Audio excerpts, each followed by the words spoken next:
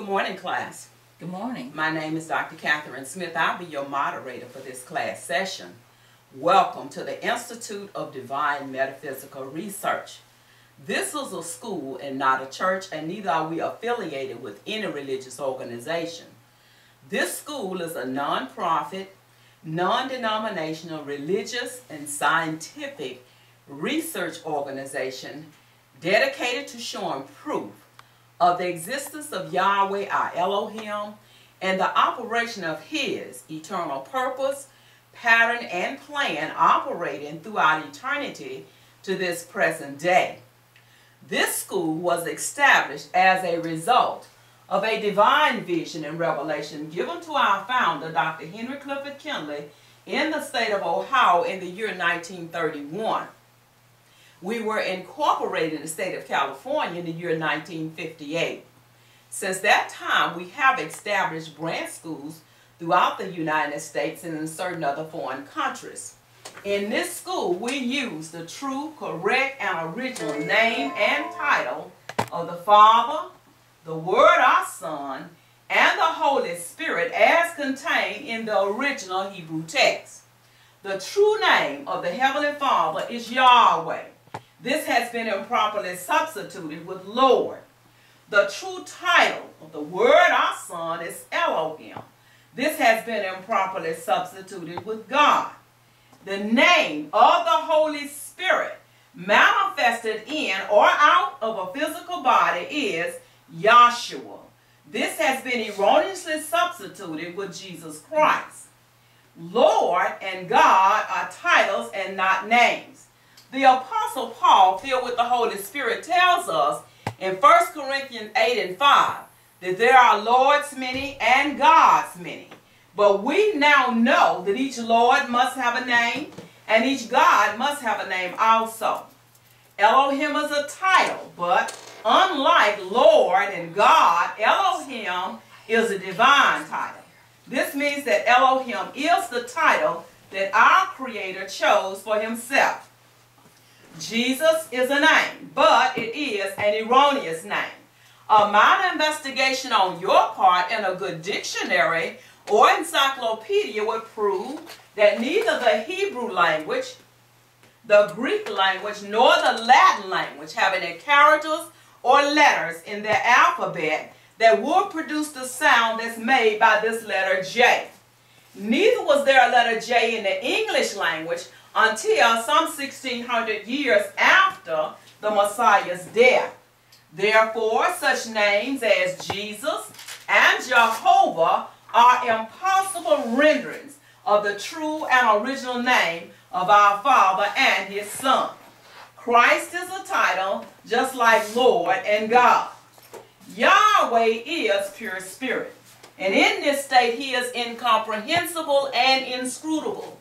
He is the ultimate source, substance, limits, and bounds of everything. We have Yahweh in His pure spirit state symbolized on this chart as a cloud. Yahweh is not a cloud. He merely chose a cloud to symbolize Himself because a cloud has no particular or descriptive shape or form.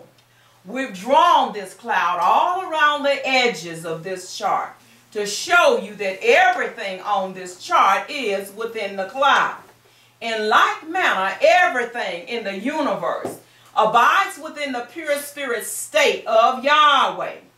Yahweh, knowing that man could not perceive of him in this pure spirit state, took on shape and took on form right within himself as Yahweh Elohim.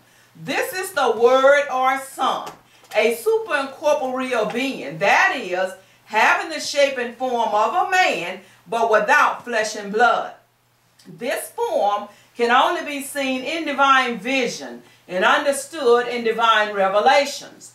Later on, this self-same spirit manifests himself in a physical body and walked the earth plane as Yahshua the Messiah, whom the world calls Jesus Christ. Now, there's only one name given unto salvation, and we must know that name.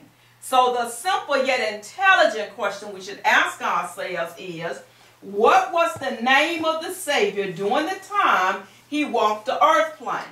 A further understanding of this name and title may be had by reading the preface of the Holy Name Bible.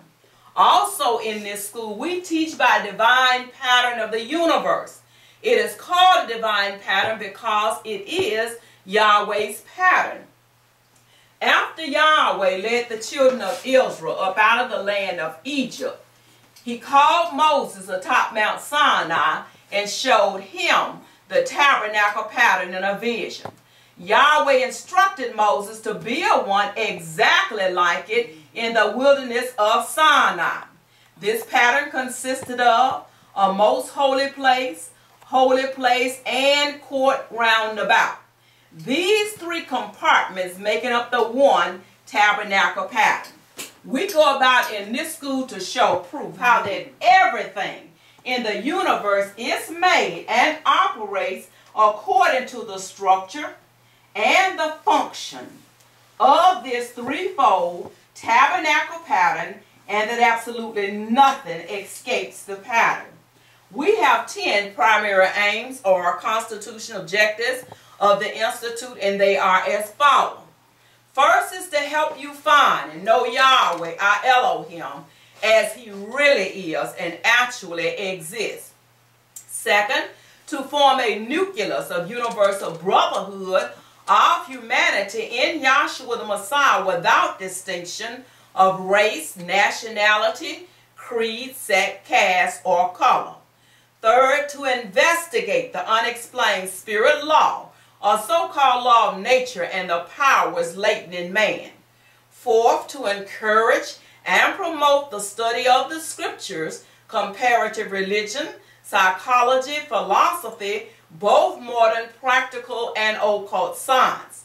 Fifth, to extirpate current superstitions, skepticism, and ignorance. Sixth, to learn, know, and understand the operation of Yahweh's eternal purpose through the dispensations and ages.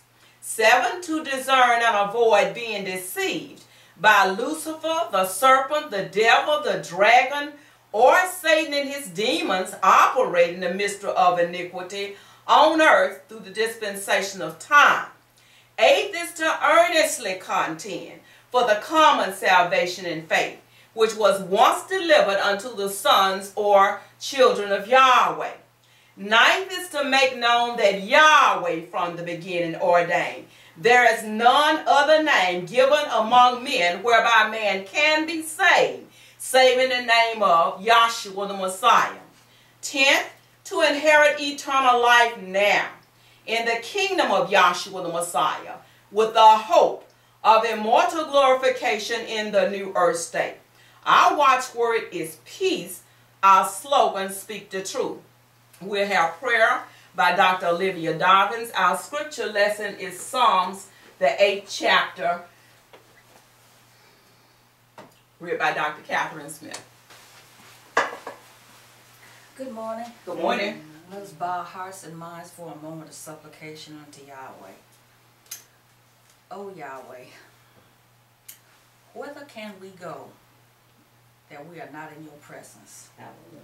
Make us always mindful of this, Yahweh. In these tumultuous times make us aware that all things were foreknown and foreplanned by you.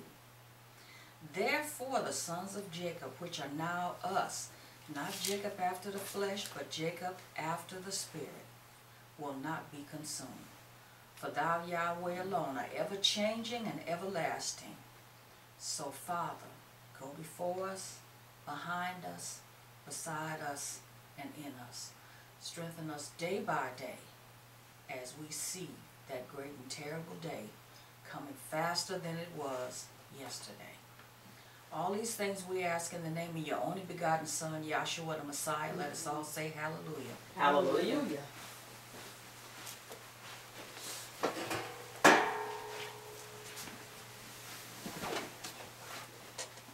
I'm reading to you from the Holy Name Bible, containing the Holy Name version of the Old and New Testament, critically compared with ancient authorities in various manuscripts, revised by the late A.B. Trainer of the Scripture Research Association.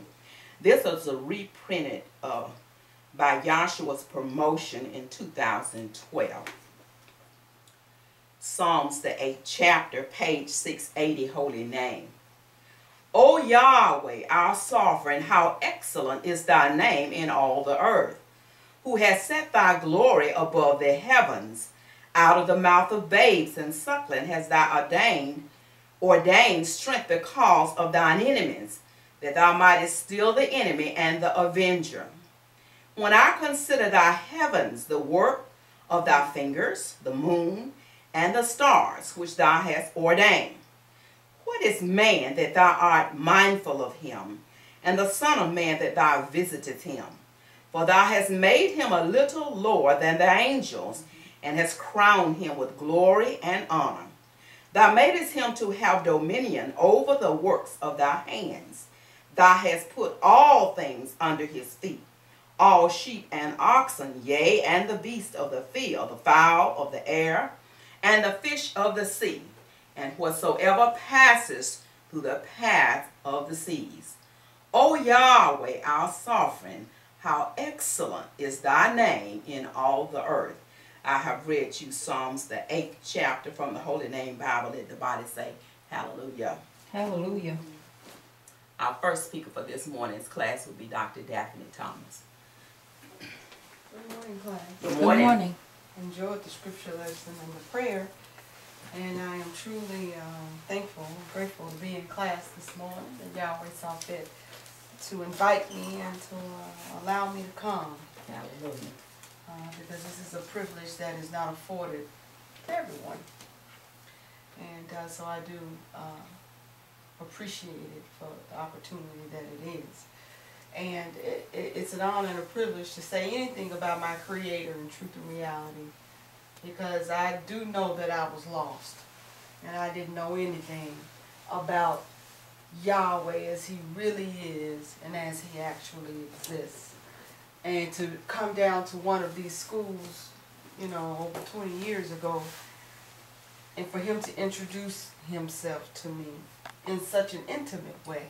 He died in a body. Mm-hmm. You know, and He wasn't above the sun, moon, and the stars. He got in a body and just came and said, hello, my name is Yahweh, just like you do when you meet somebody. Hello, my name is Daphne. He said, hello, my name is Yahweh. And I'd heard that name before. Back in 1991, 92, it wasn't, you know, broadcast like it is now. You know, but I'd heard it because someone had talked to me that there was a secret in the world, the true name of God. It was one of the Masonic secrets, you know, and he was his granddad was like a 33rd degree Mason. And I was like, you supposed to be talking about this stuff, you know, he told you, you know, he said, yeah, granddaddy told me. He said, the big secret, once you get to the 33rd degree, is the name of God is Yahweh. And I said, oh, really? And I said, well, okay, then, you know, man, I was like, all right, whatever, you know. And he started to talk about things that have happened in history, the Challenger shuttle. I heard that before I got down here. And he said how those two rocket boosters separated from the main part of the shuttle and went off to make that wide. We had that that flaming tail going up, and that's how you had the Y in the heavens that day on that terrible day. And you know, I couldn't refute that. You know, I was like, okay, that's interesting. But I just put it aside. You know, this guy was a bit, people called him strange, and so I thought that was a strange thing to say. I came up and coached it. You know, the name of God was God, and his name was the Lord.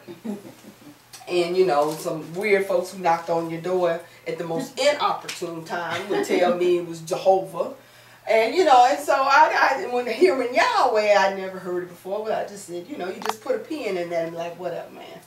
And then next, you know, I come down to this class and he gets to the body and he says, oh, hello, my name is Yahweh.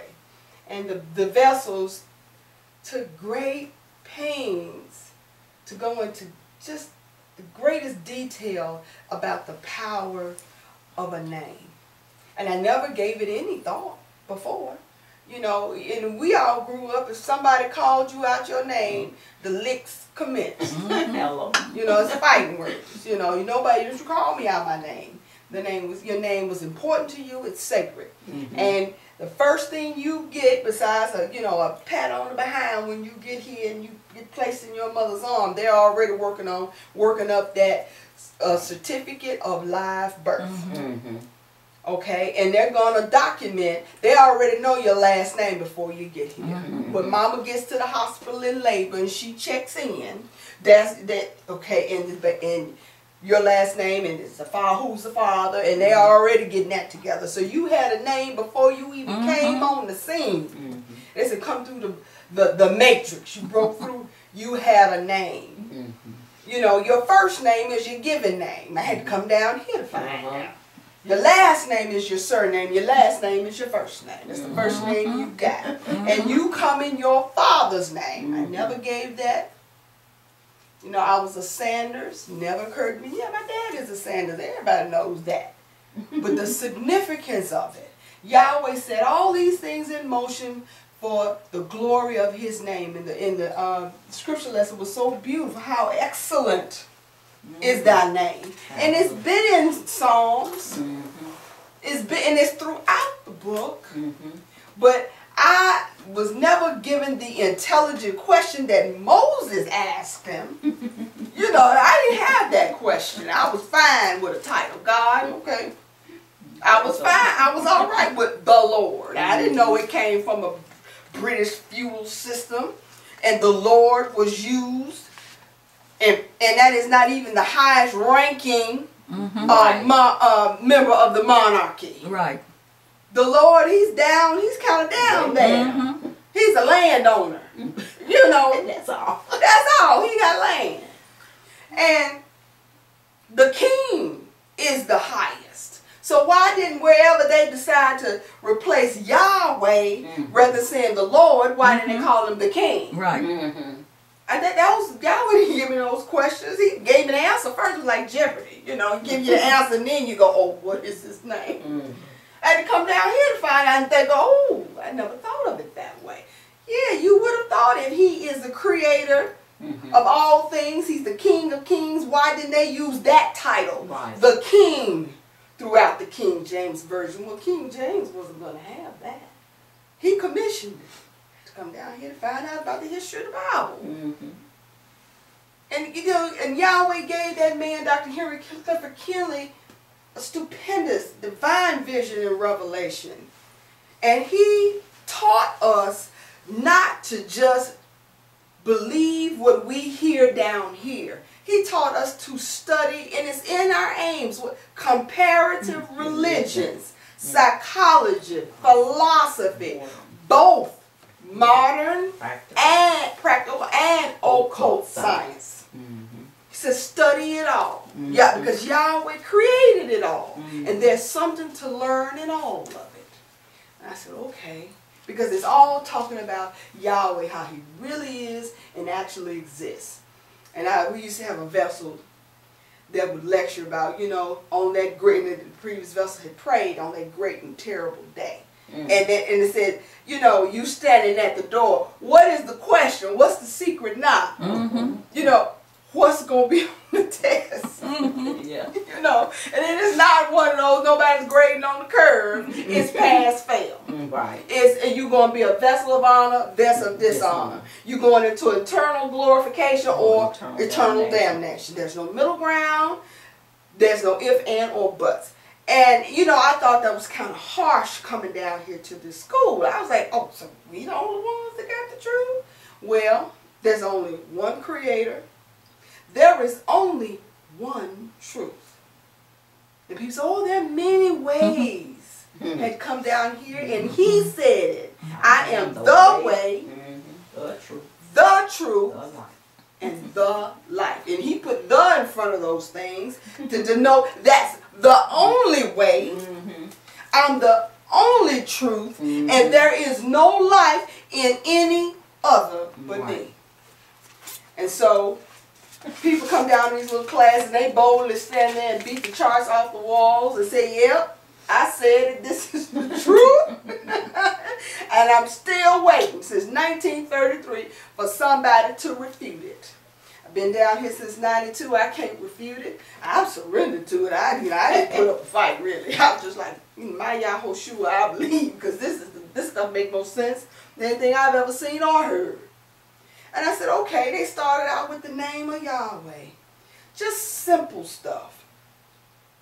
I heard before coming down here that, you know, in the future that you're going to have a barcode in your forehead, and, you know, and getting it from Revelation. Revelation didn't confuse a whole lot. All kind of stuff that come out of that apocalyptic book, you know. But if you could get over there, Doc, where it says in their hand and in their forehead. This is the kind of stuff that they used to say back in the 80s, you know, when they used to say music, if you play it backwards, you hear the devil and all this old ignorance, you know. And they used to say, and that would be your mark. And everybody would have a barcode. There would be no more money and all this old stuff. And I said, well, where is this stuff coming from? And my mom told me, you know, she loves that Bible. She knows it cover and reads it religiously. And she said, whatever you need to know, it's in that book. And all these things that are being said and all these little sayings that pop out of my mouth, she'll go over there and put her finger on it. It came out of the Bible. It's in the book. And I said, oh, okay. So that's where they get that stuff from, the forehead. And his name is in the forehead. I didn't hear that till I came down here. I said, okay, the name of the Creator is on me. I look at it every morning. Revelation 13. Thank you. Revelation 13. I look at it every morning. And a vessel got on the floor and they said, okay, let's say the entire creation is a canvas and Yahweh is an artist. After the artist makes his masterpiece, or it could be the worst thing he's ever done, the last thing he's going to do is somewhere on there. If it's down here, way down here in the corner, he's going to put his signature, his signet, his name, to denote that he is the creator of that work, of that creation. So what more so than the creator of the heavens and the earth? And he said he created us just a little lower than the angels, but he bestowed upon us so much glory and grace and honor. What more so as the creator wouldn't he put his name on this creation, the one that he gave dominion over all the creatures, and he took it and took the world to what? Subdue it. So why wouldn't he put his name on us? The vessel got up there and said that, and I said, well, no. That makes perfect sense to me. Read over there. Revelation 13 and 16. And he causeth all, both small and great, rich and poor, free and bond, to receive a mark in their right hand or in their foreheads. Okay, now listen, y'all. Now that's old talk in a sense, but he covered the waterfront with that, especially when he did free and bond, old, rich and poor. That meant no man is left out of that. Every man is going to have this. Read. And that no man might buy or sell save he that hath the mark, or the name of the idol of the beast, or the number of his name. See, even he's talking about that. He's talking about the significance of a name. Now, back in the 80s, they took that to talk about that's how you were going to start paying for stuff in your hand. And you know they're doing that now. There's a business that their employees now have a little chip right under their skin. And they can go up to the vending machines and just wave their hand and pay for their items. And it's automatically deducted from their account via a little chip. They walk in the building, the little chip is registered. And I said, oh. And people say, don't you feel intrusive? And they're just like, oh no, I don't have a problem. It's so convenient. I said, well, Yahweh, you're so mad. It's convenient. But what Yahweh is showing us, that there is a mark of the beast, and like he put a mark on Cain so that nobody would kill him when they came upon him. Because, you know, he was a murderer. And you know that thing he did went throughout the world. And if somebody saw that he even knew they would seek to slay me.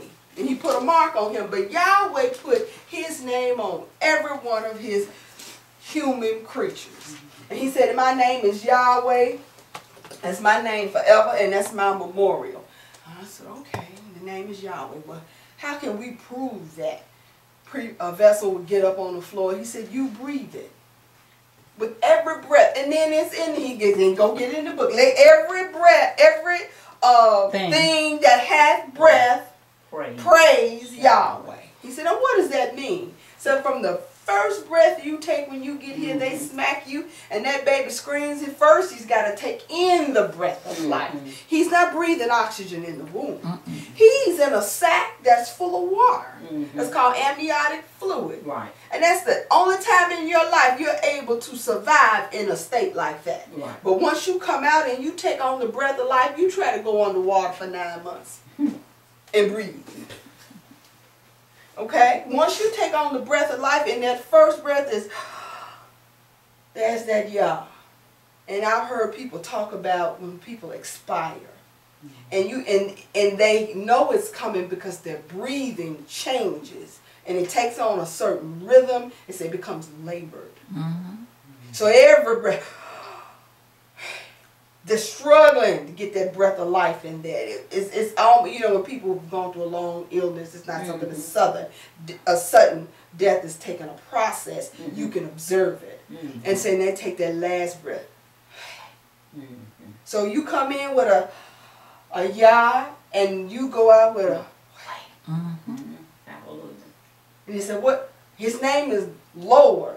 To say Lord, you've got to take your tongue and you've got to flap it up into the roof of your mouth. Now, I don't know what these ventriloquists do and all of that, but that's abnormal. But normally, when you say Lord, that tongue has got to hit the roof of that mouth. That you don't breathe like that. When you have breath, you take in the breath of life, and you can't hear it normally, but you exert yourself. I used to run track in junior high school, and we go play and all that old stuff, or you just let a bad dog get in behind you. And you're going to hear it. And not only that, you're going to feel it too. You're going to feel a burning. And that's another whole lecture, but you're going to hear, let everything have breath. So you breathe in the name of Yahweh. You're not breathing Lord. You're not breathing Jesus. You can't even do that. You would get to hyperventilating and pass out. Your oxygen levels would get so low trying to prove that. So even in your breath, you are saying his name. You are giving praise without even knowing it. That's why it's such a privilege to come down here and to be told. Did you know? With every breath you take, you are giving praise to my name. Hallelujah. I said, okay. Name is Yahweh. Okay, can you tell me some more? Say that letter Y. That letter Y is a bad boy in nature. You know, this thing that they got going on now. And I bought a kit and I hadn't sent it off yet, and I plan to do it. The 23andMe, and I bought, I think, the one National Geographic, some Genome 2.0 project or whatever. So I read the pamphlet. And for women, you can send in your saliva, and they're going to track your DNA, going to map it, and track what regions and how your DNA wound up through Africa or the European continent or down into Asia. All they're going to track it through your DNA. They said, but for men, they get an extra report because they also track that Y chromosome. And it gives them a whole nother realm of information that as a woman I can't have because I don't have that Y. Because that Y is what makes them a man or a male. You know, and we had genetics and biology in high school. They didn't get deep into it, but they did teach us about how the DNA strands, how the mother gives DNA or genetic material and the father gives genetic material, and that her chromosomes are XX, and he can give an X or a Y. Okay, because see, they're going to split. Okay, so she's in it. We used to have a vessel, she do it. She's like, you just playing tongue, and you just got one card. It's all the mom can do is throw down an X. That's whether when you split those chromosomes, because they unzip, they split, she's going to give an X every time. But the man you might get the X side. That's when you get your little girl like me. Or you might get that Y, and that's denotes that male baby. Now, I don't know. But what scientist came up with that? We got 26 alphabets. He could have chosen any one of them. Even the letter J, which is the last one added. He could have chosen and said, we're going to denote that chromosome. We're going to call that the J. No. Yahweh put his name on it. And they made that the Y chromosome to denote the male. Talking about the son coming from his father. Okay? He said now that's all over the place. Once they map the genome, now they can map yours. You can mail it off, get all kind of reports. And I did the National Geographic one because that was contributing to science. And they're trying to map how we all came to be. I promise you, people, they're really trying to figure out how we got here, where we came from. And we get on this floor and we just play with it. You know, our origin is our destination. We are of the earth, earthy, but our home is with Yahweh. We play with these things. They are trying their best to put their finger on it and to say, yes, this is where man came from. Why do you think we're going to the heavens? They're not just out there just taking pictures of stars and supernovas and examining Saturn's rings and crashing Cassini into Saturn, all this old stuff. They're trying to find out where we came from, and they're trying to find God. And we come down here, and Yahweh, they're looking among the sun, moon, and stars, and he's in bodies. And he'll walk up to you. And people used to say that. You entertain angels unawares. I had to come down here to find out what that really meant. That Yahweh would get in the body and literally just say, how you doing? My name is Yahweh. Let me prove to you how that is. What got me was over there when it said over there in Revelation 13 about in their foreheads. I had to come down here to understand that my forehead wasn't the top third of it. You know, that's what we call this. And mine is more prominent than most. But we call it the forehead. I had to come down here to find. Fore means front. So my whole face is my forehead. It's the front of my head. This is the back of my head. So okay. He said, your name is in his forehead. You know, I'm thinking, I don't see Yahweh across my forehead. And no, fore means front. But it's here. Your eyebrows and your nose make that Y. It's undeniable. And that A, it's when you see skeletons, you see that triangle right there. You see that A right there. And then we've got this, and I like to watch one of these shows about plastic surgery, and one of these guys is considered the best rhinoplastic surgeon in the country. And he specializes in noses, and he's always talking about the septum. And every time he talks, I'm just like, ooh-wee, because that's that little flap there. He says that all these folks have deviated septums, you know, they're going this way, they're going that way, they got a hole in them. But the septum is always talking about that. And that's just, and it doesn't seem necessary. It seems arbitrary and it's superfluous, but everybody's got one, and they want it to look right. And if it ain't right, if it's deviated, if it's over to the left, it affects your what? Breathing. So it's just that little flap right here. And when you look at that, it makes an E. I said, wow. So you got your Y, you got your A, because this is an opening here. It doesn't have a bone that separates it. That's cartilage that does that. Right. So that's an opening. There's your A, your W. You have that bow in your lips. That's what, you know. And we women, when we really want to paint our faces, we'll get the lip pencil and we'll trace that bow. We'll make accentuate it and make that Y.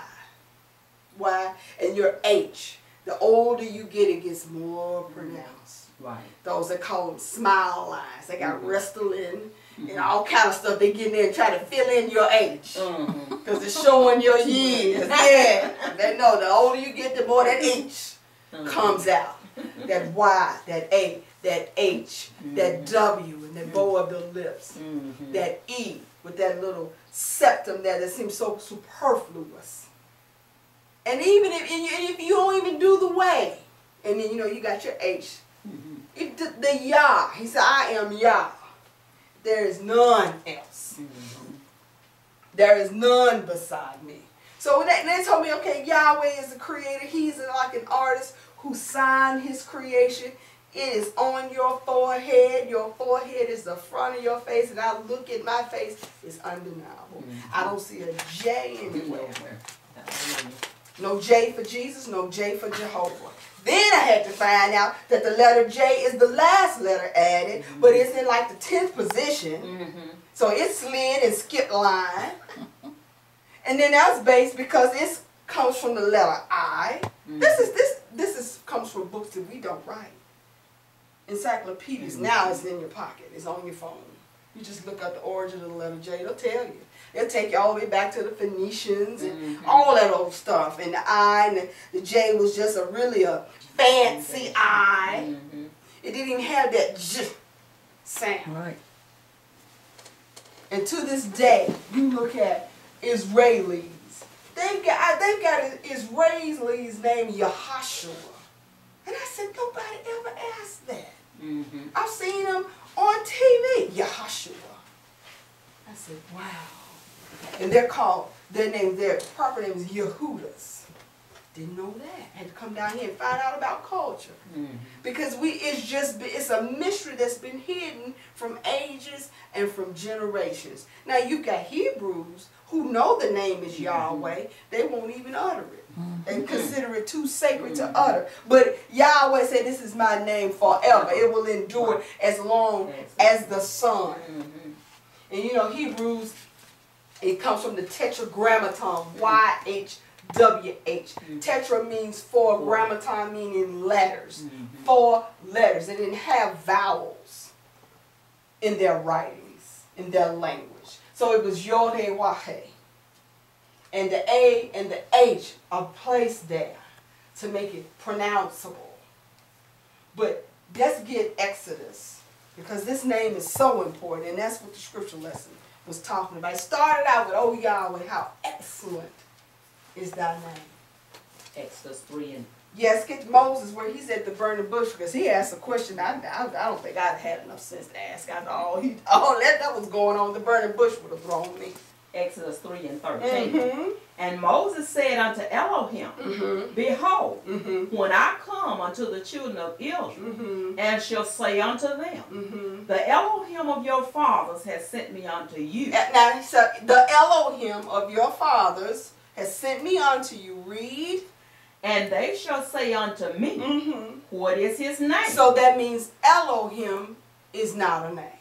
Oh, I had to come down here and find out that Elohim is a title, but it is a divine title because it is the title that Yahweh chose for himself. So even Moses hearing that, and they called him, he was known as El Shaddai, Almighty Provider. Those are descriptive titles, just like the father, the mother, the aunt, the brother. You know, back in the old days, that's how a lot of people would call their family, brother, sister, you know, well, you know, sis, by their titles.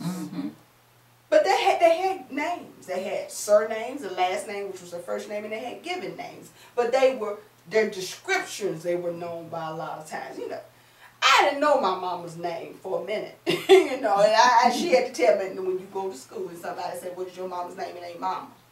My name is Jerry. Oh, okay.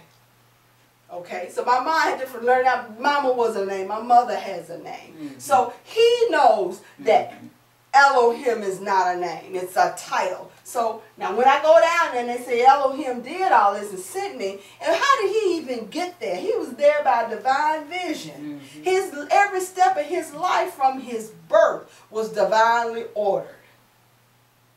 Even to the point him being born under a death decree and just placed out there. So you're born, how are you born under a death sentence? The minute you get here, they're supposed to kill you on the birthing stool. And Yahweh puts a fear in those midwives. They're like, I don't care what the Pharaoh say. Now you know that's some fear of Yahweh. And they didn't kill that baby. And she hid him. And then when he started getting big, and of course that meant he started getting loud, she couldn't keep hiding him. So she just, Yahweh, I'm going to have to put him in your hands. And put him in an ark. And place him at the flags. He wasn't floating down the river. He was just right there at the bank. And here comes Pharaoh's daughter, a princess of Egypt, coming to bathe that old muddy Nile. Why? Because it was considered a goddess of fertility. And so when she sees the ark, go get that. And they open it, and it's a baby in there. She feels like the Nile goddess has blessed her with a child. Even though her daddy said, Hebrew babies, all male Hebrew babies die. She know this is from the Nile goddess. I'm taking this home. And when she opened it and saw him, she knew it was a Hebrew baby on sight. Why? Because of the law of circumcision. She didn't have to ask nobody. So when little Miriam came up, the little Hebrew girl, she said, go get somebody to nurse this baby. She hadn't had any children. She had no milk to give it. So she went and got the baby's mother. And so everything in his life was divinely ordered. So now he's out here and he's keeping Jethro's flock. His father-in-law, he didn't even own anything of his own. He's keeping his wife's daddy's sheep. And all of a sudden he sees a bush that's burning, but it's not consumed. And people say, well, you know, those are allegories in the Bible. I came down here, Yahweh getting bodies and get on this floor and said, let me tell you about an allegory. Let's look at science. Let's look at something concrete. There's a bush that's burning right there in Exodus and it's not being consumed. Yes, Moses is having a vision. It happened. He had a vision. Let's talk about a burning bush then. Because Yahweh said, I will overturn and what? Overturn it. You have a burning bush in your body. I know they took mine. It's called your gallbladder. And it sits on the back side of your liver. And your liver is the largest organ in your body. It takes up nearly almost all of your midsection. After your intestines, that liver is huge.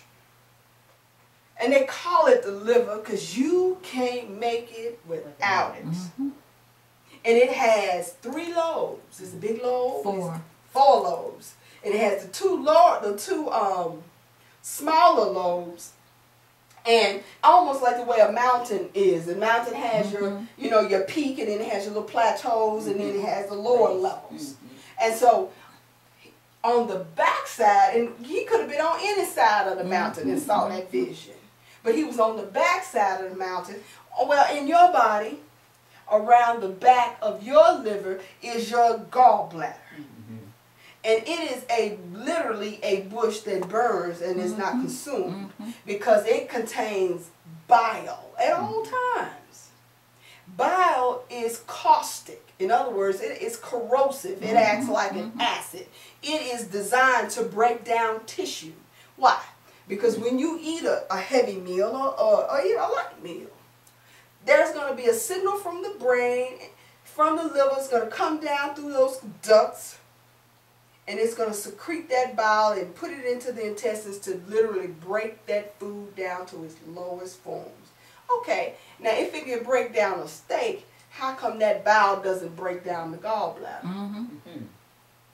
You know, and so it's a bush that's burning. It's on fire constantly, but it's not consumed. Why? Because Yahweh has it to constantly secrete a mucus that coats the inside of it at all times, and that bile just sits there and it causes no damage until you get gallbladder disease.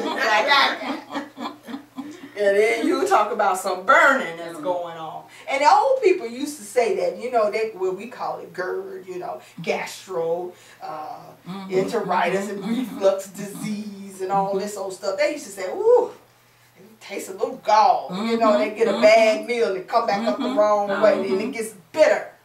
And they say that gall taste. Ugh. You know, that's from the bladder. Okay? The gallbladder. And so and I said, you know what, these people, Yahweh is showing me that He is real, He is on the throne, and there is nothing haphazard. Just like the vessel when she prayed, everything is preordained. So Moses, every step he took, he had to step around to the backside of the mountain because Yahweh knew hundreds of years later somebody's going to have to get up on the floor and say, yeah, it happened because you got a burning bush on the backside of your liver. Then you got another, you know. Let me get back to Moses. So now he's going around there and he has this vision. And he is communing with Yahweh. He's having a conversation. Yahweh is showing him miracles to prove to him he is who he is. So he said, okay. Yahushua, I believe. I can't even complain. I can't talk. I can do all this stuff. He said, okay, I'm going. Now when I get down there and I tell them Elohim, them folks going to ask me, well, what's his name? Because I'm going to Egypt where they have a pantheon of gods. And all their gods have names. Horus. All of the sun god Ra. They all have names. So when I go down there, I'm talking about this Elohim I saw, they're going to say, well, what is his name? Read on. And Moses said unto Elohim, behold, when I come unto the children of Israel, and shall say unto them, the Elohim of your fathers has sent me unto you. Right. And they shall say to me, what is his name? What shall I say unto them? Read. And Elohim said unto Moses, Ayah, Asher, Ayah. Is that a name? No. That's a description of his power. Ayah, Asher, Ayah. I will be what or that or how I will to be. That's still not a name. Read on. And he said, thus shalt thou say unto the children of Israel. He goes on. Read. I will be hath sent me unto you. That's still not a name. Read. And Elohim said, moreover unto Moses. And read. Thus shalt thou say unto the children of Israel. Yahweh. Yahweh. Now over in the King James version, it says, I don't have my King James, but it doesn't say Yahweh. The Lord God. That says the Lord God.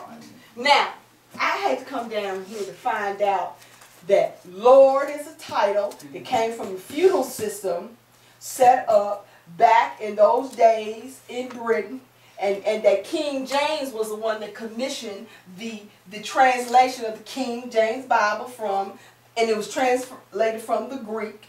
So they inserted where they saw Yod He Wah, because that's what they saw.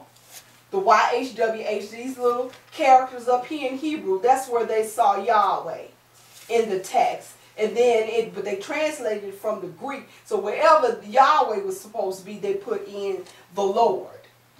Even over there to this day, you have a House of Lords and a House of Commons. But everybody up in there got a name. Okay, so now, in the King James Version, the Lord God, then you come down here and you find out that God is a title. And even when you look up the etymology of the word God, it'll take you back to Gott, the German, and all the way back to Assyrian God, G-A-W-D, and you hear folks say, thank God. You know, and so you got Babylon, Assyria, Germany up in there, but neither one of those things are a name. And so Moses should have stood right there. If it was up to the King James Version, just said, okay. And moreover, because the Lord God is not a name either. But when you have the correct name and title, it makes sense. Read on. And Elohim said moreover unto Moses, thus shalt thou say unto the children of Israel, Yahweh, the Elohim of your fathers, the Elohim of Abraham, the Elohim of Isaac, and the Elohim of Jacob has sent me unto you. This is my name forever, and this is my memorial unto all generations. All generations. We're still generating. There's somebody having a baby right now. I guarantee you. Guarantee you. Let's say it written. Right now. There's more than one person having a baby right now. And then over there, I think it's in the Psalms, he said, my name will endureth forever. And then you come down here, in this day and age, and people just scoff. Oh, that's that old Hebrew name. But that's not what he called it. He said, my name is my memorial. And it will endure forever. In another place, it said, it will endure as long as the sun. Well, it's daylight. There's something like it about that. So that means the sun came up today. So his name is still Yahweh. And everything in creation points to that. You look at the trees.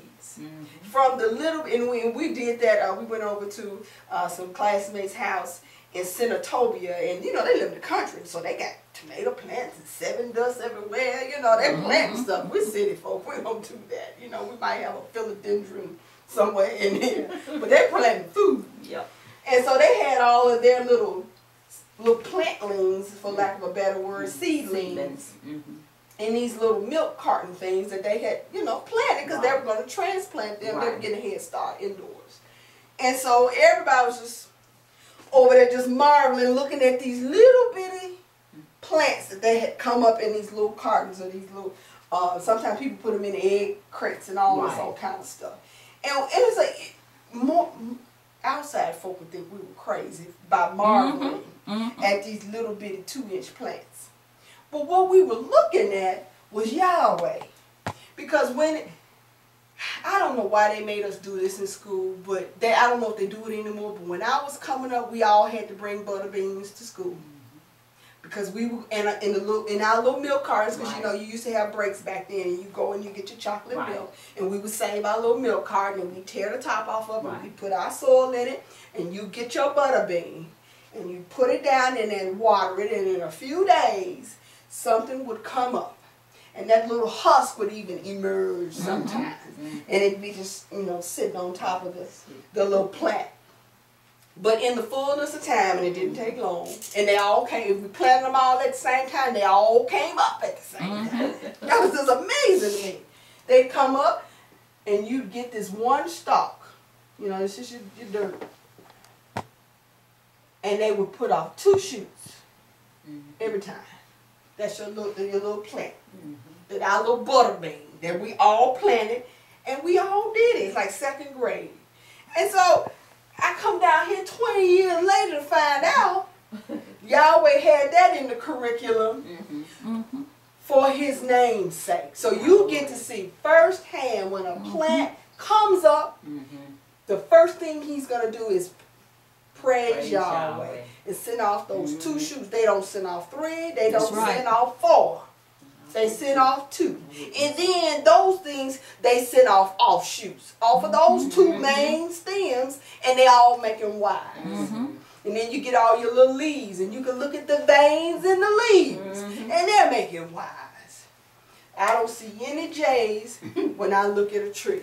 That man whoever started Arbor Day, they wrote that little poem of never seen anything as lovely as a tree. Yahweh made him write that. He was marveling at the beauty of, you know, Yahweh has to put that in you, because otherwise it's just a tree. But he saw something so beautiful and elegant in the tree. We had come down here and Yahweh showed us, yeah, he sees me. Because you see, in trees, I have a huge oak tree and it has boughs in it. And you know, there are times when tree trimmers come out, and this really gets me. You know, when your tree starts to really to mature, there are certain branches that come off it not quite right. And they come off at the wrong angle. They come off almost at a right angle, like that. And he said, man, when you get them, you need to cut that. You need to cut them. All those ones that's coming out almost perpendicular to the trunk, so you need to keep them. Now the ones that are coming up like that, we're going to keep those. And I'm just thinking, Yahweh, you know you tough. You have to prune those trees, because if you don't, it will not be able to bear its own weight at that angle.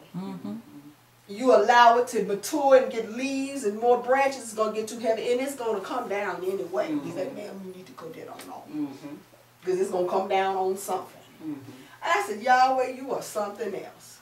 So, everything in the universe testifies to the name of Yahweh. And we don't go into it a lot, but it's everything. When you tell someone, and for a living I have to meet a lot of people, and the first thing I catch is, hello, my name is Daphne. You don't say much else before you say that. If you do, you don't have good manners. You know, you introduce yourself. And that's what Yahweh used to do, come down to this class and people would labor. We even had a tree limb in the classroom drawer where the readers were, and they put it out. And they had some stuff, and they cut off, and it made a perfect Y.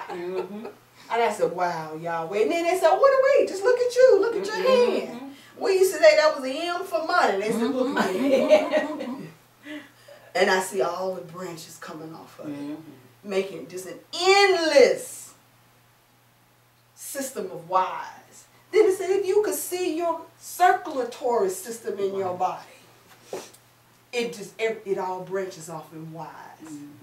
It branches off in Ys. There's only one place in the body where it will come into a circle, and that's in your head cavity, that arterial circle of Willis. But everywhere else is branching off, even all the way to your little fingertips.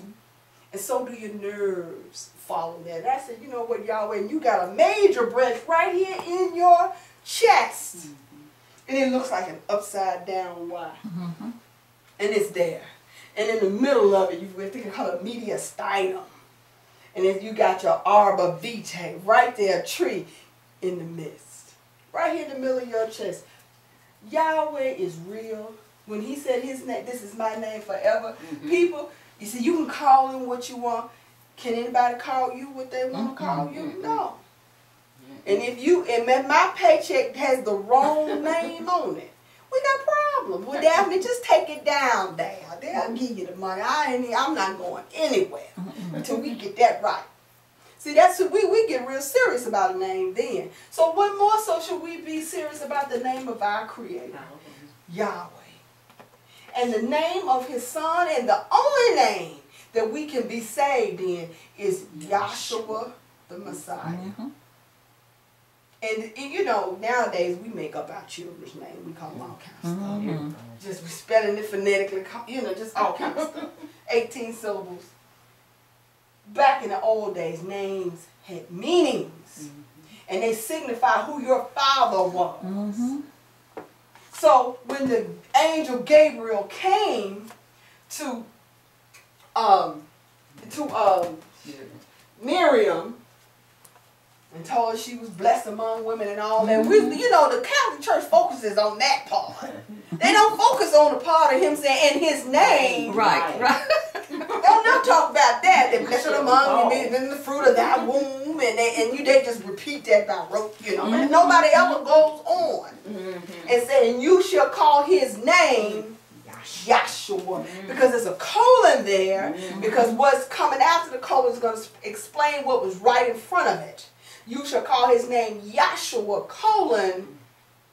for he shall save his people. So Yahshua, Yah, denoting who his father is, Yahweh. The masculine portion of Yahweh, the Yah. So he's coming in his father's name, just like I came in mine. I came out of the womb, I was baby Sanders, until they said, oh, and we're going to call her Daphne. But I was baby Sanders. So he came out, before he came on the scene, he had his surname, and it was Yah.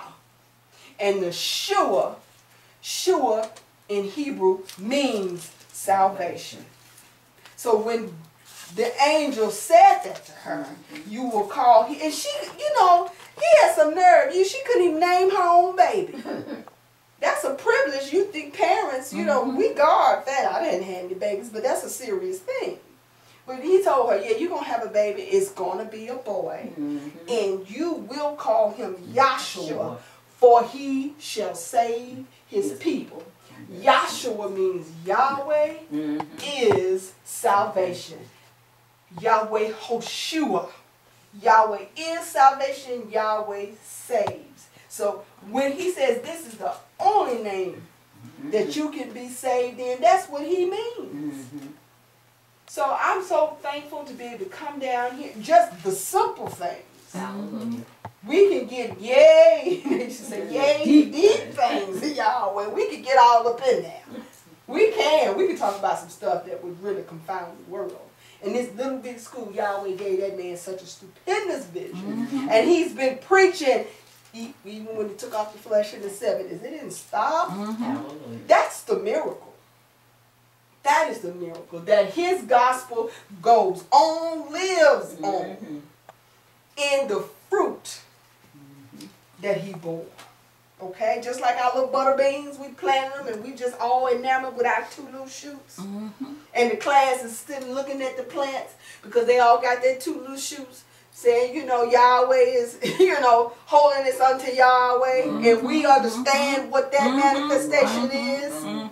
Just like that, Yahweh gave that man a stupendous vision. And that vision lives.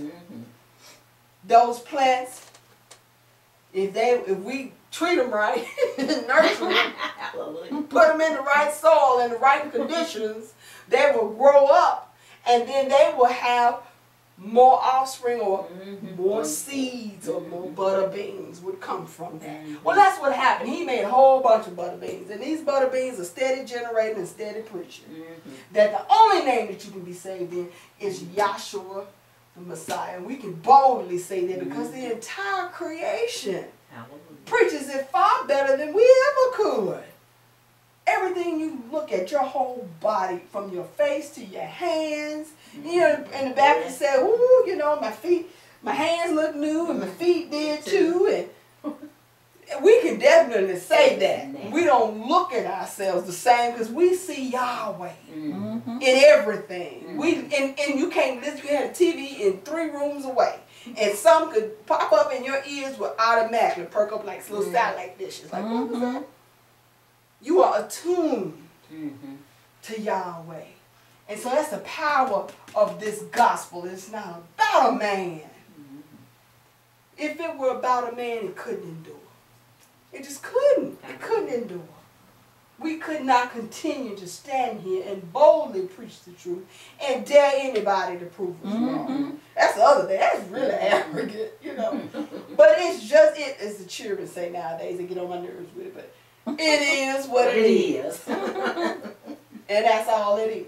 So I'm so thankful that Yahweh saw fit to introduce me to his true name and the name of his son. And let's get this one last scripture and I'll be down. Over there when it says who, I think it's is that in Proverbs? Who did this and who did that? Because the last thing they're going to ask is where the old folks say, well, the road.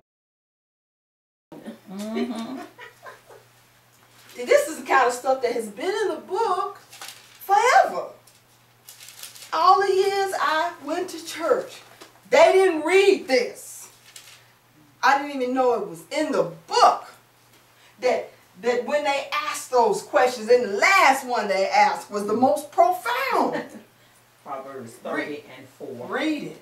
Who hath ascended up into heaven? Okay, so who's been to heaven? Read. Or descended? Who came down from heaven? Read. Who hath gathered the wind in his fist? In his fist. Read. Who hath bound the waters in a garment? Oh my goodness! Now you know that's impossible. 70% of the world is water, and you gonna bound them up in a garment? Read. Who hath established all the ends of the earth? Okay, now we're talking about the Creator at this point, because you know no man could do it. What he's asking, no man is able to do. Read. What is his name? Okay, now we're talking about the creator. We've established that. So now the operative question is, what is his name? And what is his son's name, if thou knowest it? Now, y'all, what that got to do with it? That's what you ask me. So what does his son's name have to do with this? It's everything. Because that is the only way that we can be saved. So when the vessels, when I was coming up and say, okay now, what's going to be on the test? What's the secret knock? You knock at the door and they want that code word. I'll tell you right now, the only answer is pass fail is Yahshua. I hope something was said to everybody. Hallelujah. Hallelujah.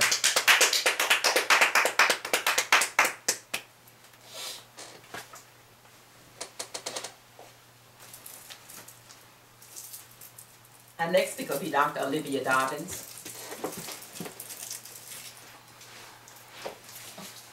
I'd like to say good afternoon. Good afternoon. And you know, what can you say? Macro and micro. Okay. The big, the macro, the micro, the little. Or I might have it reversed. You're right. Sometimes we can look at the thing from the elevated view, and then sometimes from the small view. But this morning I said, "Oh Yahweh, if I speak, what will I say? What will I say? Which way will I go? Which way will I go?" And I mean, I couldn't buy a vowel.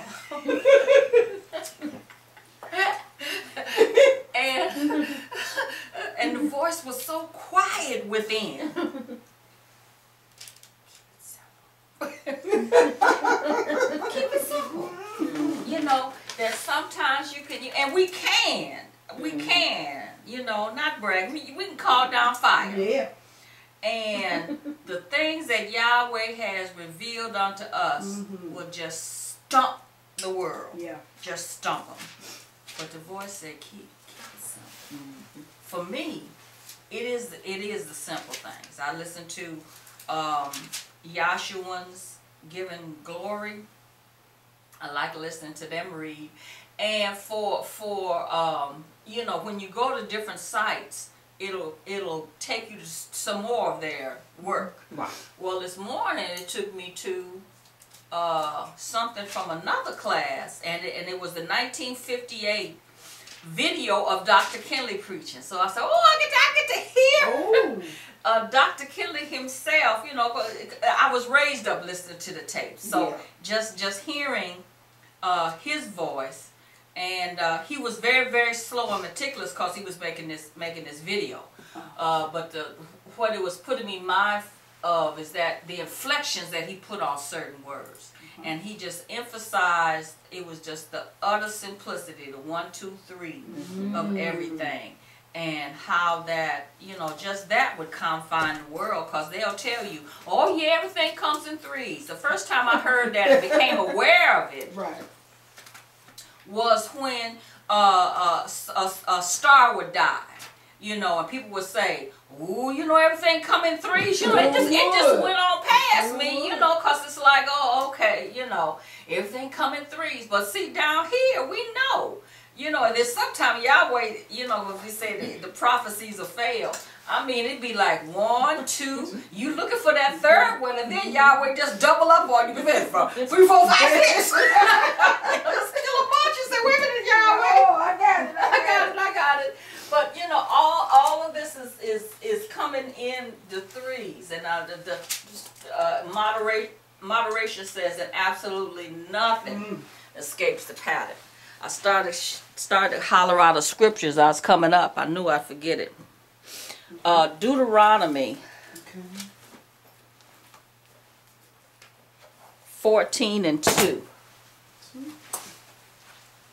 And it is an honor and a privilege. You know, sometimes talking with the brother and they say, how many is it of y'all?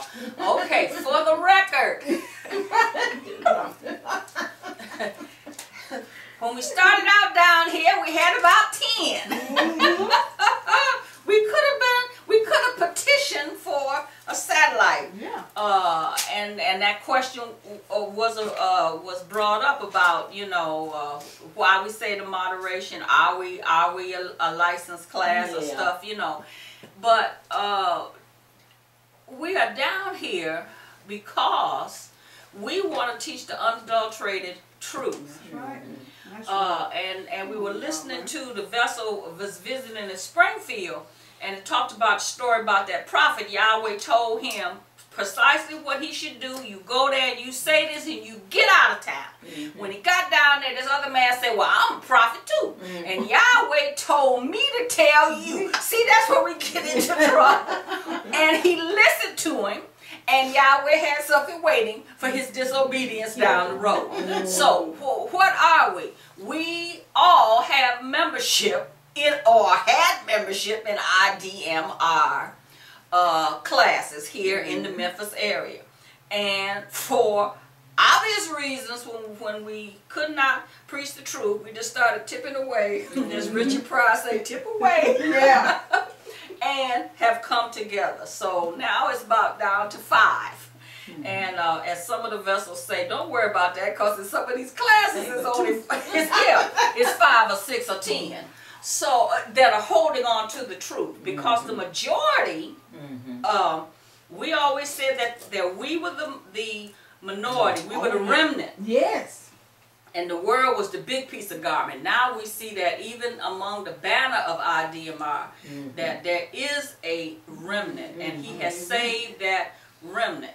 So it is an honor and a privilege to be able to testify the things that Yahweh has revealed unto me since being in attendance in this school. And it was just refreshing to listen to that recording of Dr. Kinley, because sometimes, you know, you as I look at some of my peer deans and stuff, that we getting up there, and then you be wondering, ooh, damn, is my memory slipping?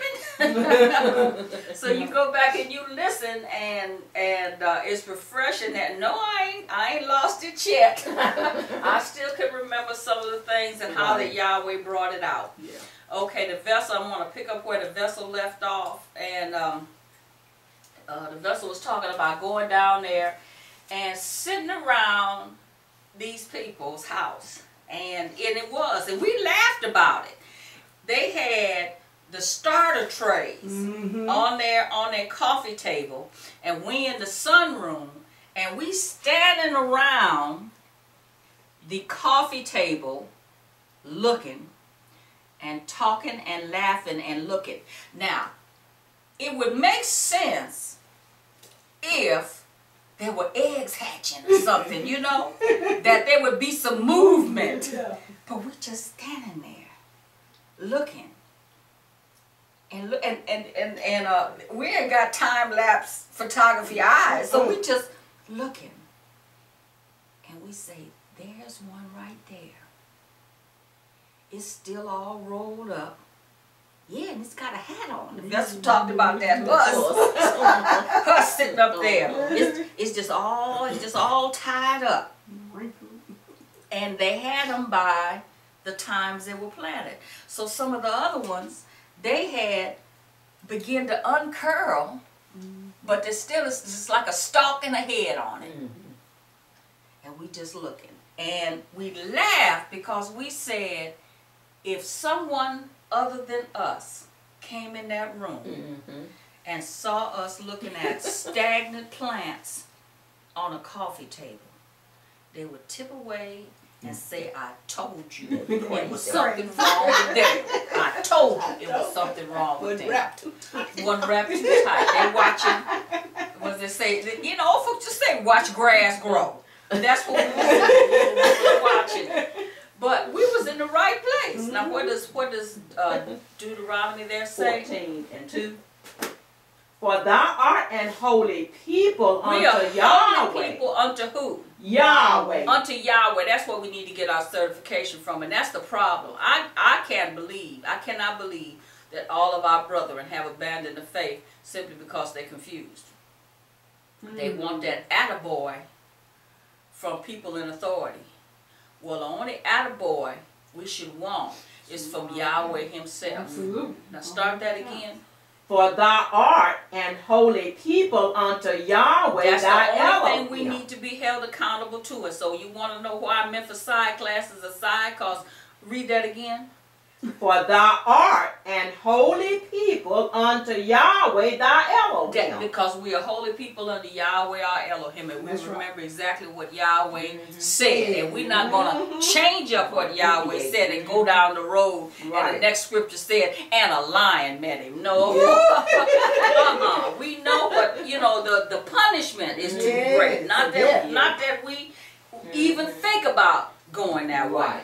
Read. And Yahweh hath chosen thee to be a peculiar people. Oh my goodness. Now look, I had printed off something from Dr. Kinley's vision where he said Yahweh foreknew. Read that. Hold that. And then read the thing from the Panoramic Vision.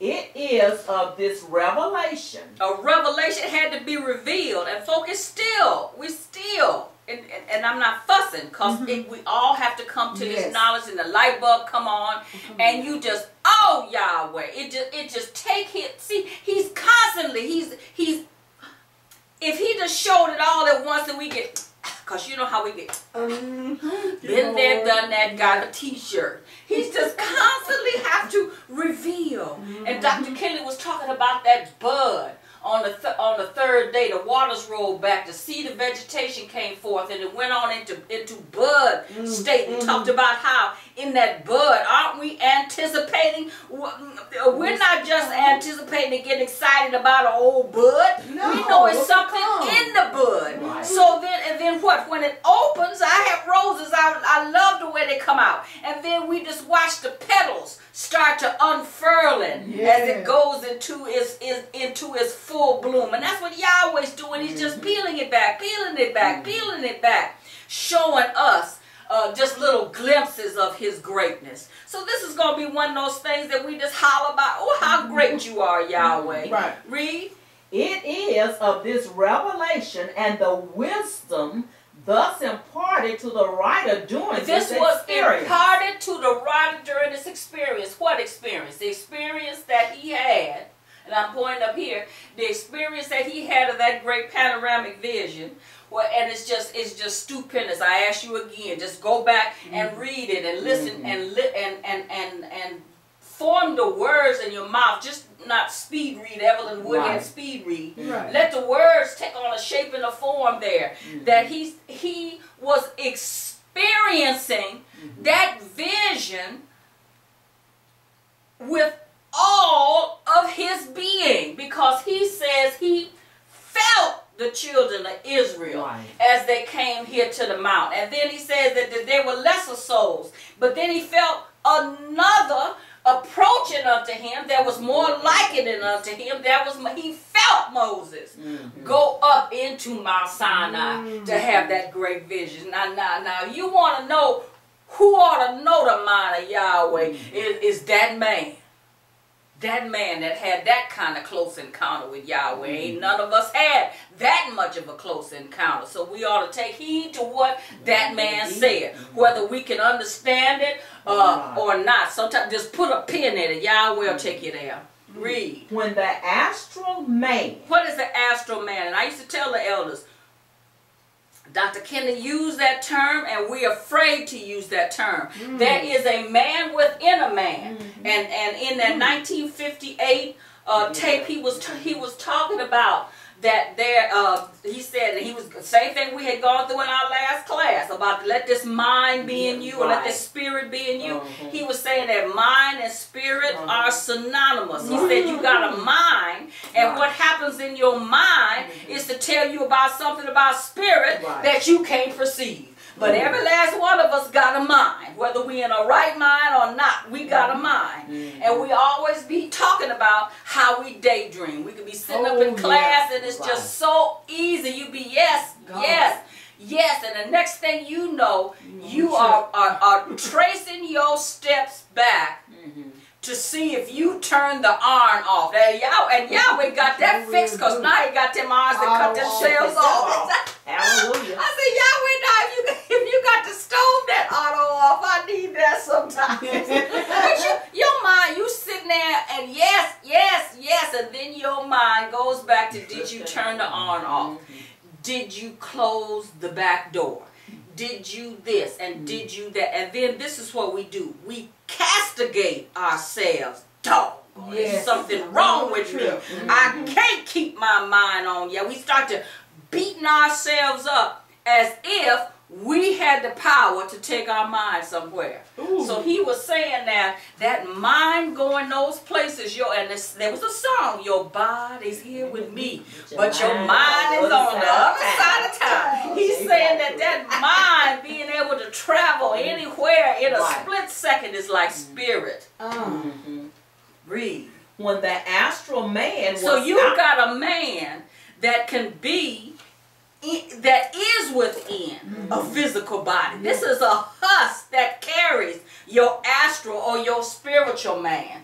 And that is the one that Yahweh deals with. That's the one, like when he on the road, and we'll use this one, but on the road to Damascus, knocked Saul down, Saul, why persecutest thou me? And Saul talks about he was taken up into the third heaven. Saw things that was unlawful for a man to utter. What that means is, what he was shown just opened up to him. Wow! Then you try to capsulize it and put it into words so that you can express it to lesser beings. And you ain't got words for it. That's why he says unlawful for a man to utter. So, and then he tells you, he said, whether in the body, he said, I knew a man about, what, 13 years ago or something, whether in the body, out the body, I don't know. I don't know. You have them same kind of, and I had talked about this with the elders. I say, because it's something that we never really, maybe in other regions, but we never really talked about, is that it's more to this teaching than just rote conversation. It is the opportunity that Yahweh takes you while your body is standing here and your mouth is flapping. Your astral man has gone somewhere else. He has taken you to the realm of eternity where there is no time. It is all happening now. You could be standing up here talking about Elijah, and the next thing you know, you are looking out of Elijah's eyes, the prophets of Baal. You ain't talking about what you read in the book. You're talking about live action. And you are given a play-by-play of them heathens out there howling and screaming and hooping and jumping on the altar, and Elijah balking them. Why? Because you're inside. It's just one eternal spirit. He's just immersed you and shown you that. That's what it is when you call down fire. That's why he has laid down a runway for you to get on so your little plane can take off. You gotta have a runway. Gotta have a runway. Everybody ain't a Harrier jump jet. No. Read.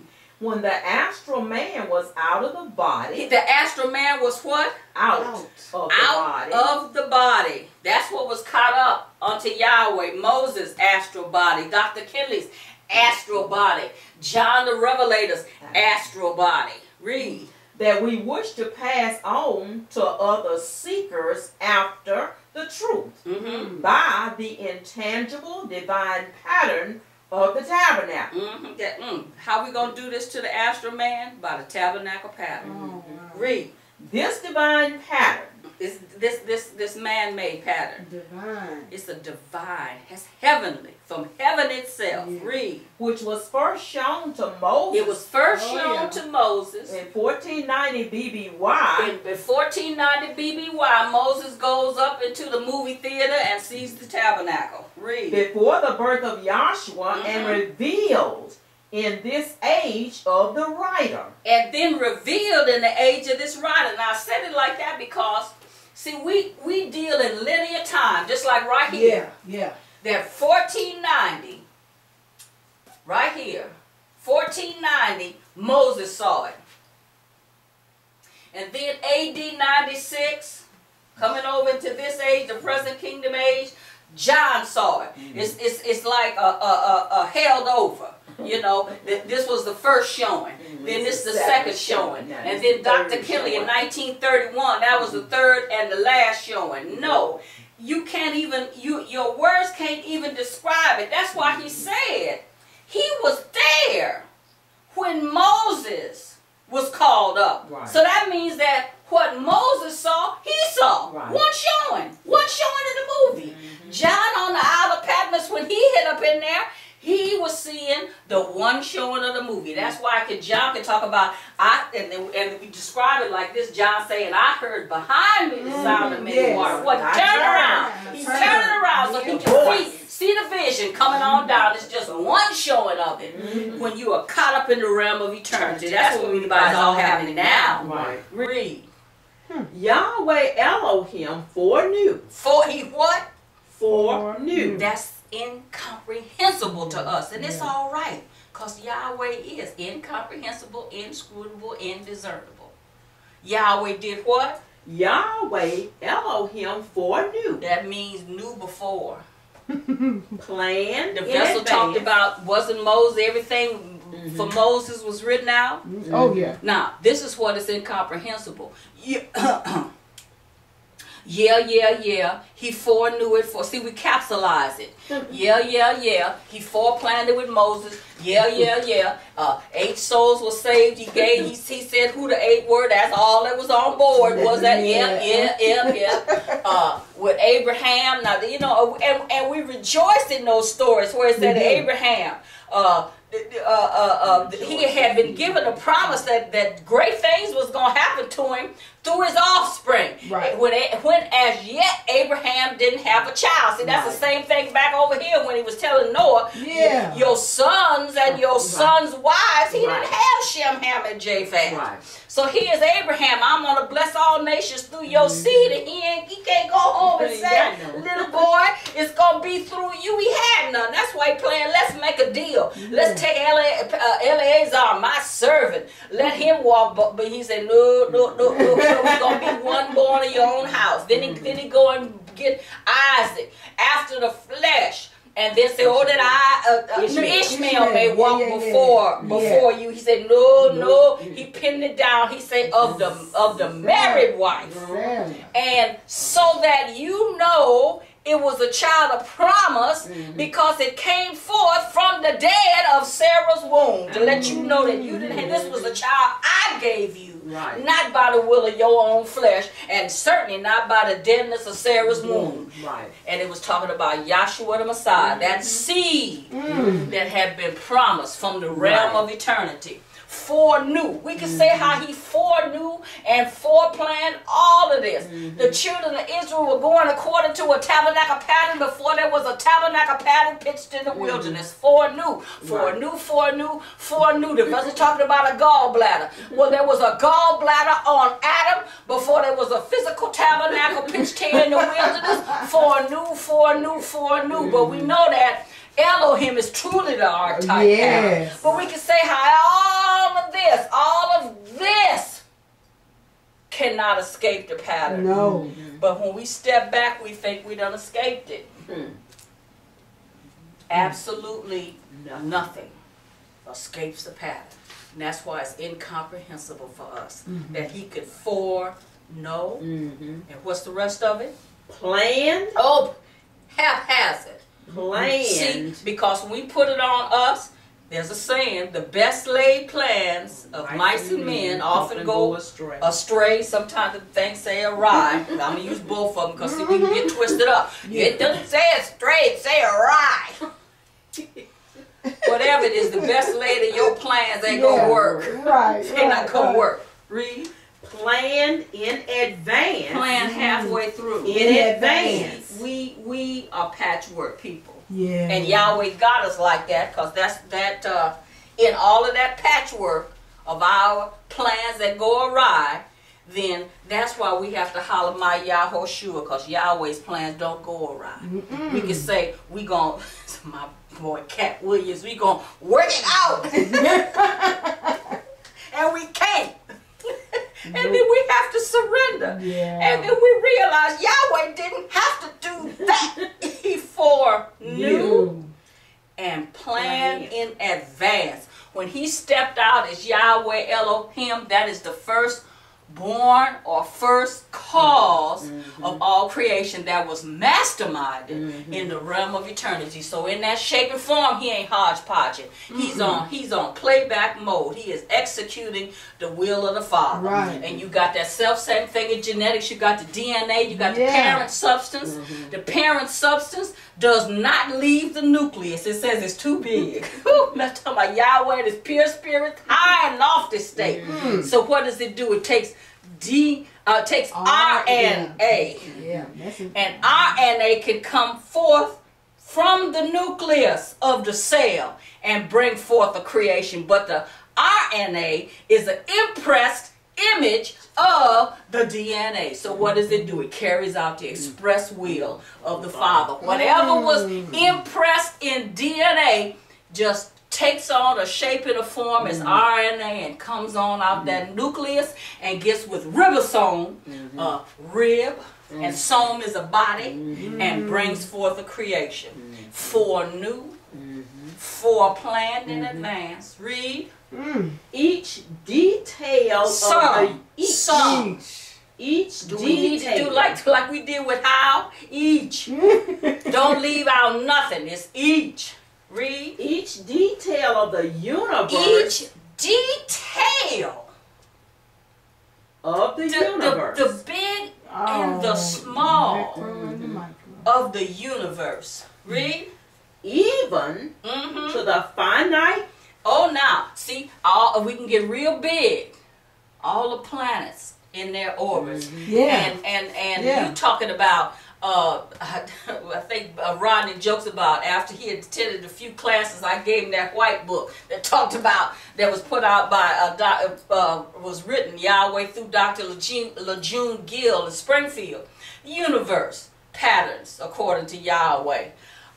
So we can look at the 9 planets in the solar system and put it right on the tabernacle pattern. See, that's the heavenly, and Jupiter and Saturn, and Jupiter, the king of the planets, pointed to Yahshua the Messiah, and got that, what that vessel say, he wasn't pierced in the groin. No, the spot on Jupiter ain't down here in the lower hemisphere, it's in the side. See, it's like, oh, my Yahushua, I believe. Yes. So we look at the heavens, but then he bring it down to you in your secret place. He said, even what? Even to the finite. Even to the finite. He didn't say infinite. Because see, you going to give up sometimes on trying to figure out how to be happy. Read.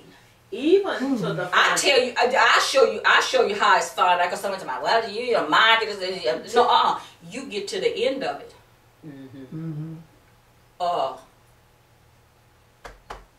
My boy, I can't even think of his name. The comedian, he used to be with Billy Crystal. Oh goodness. Anyway, I put his name down there when it comes to me. Hung himself.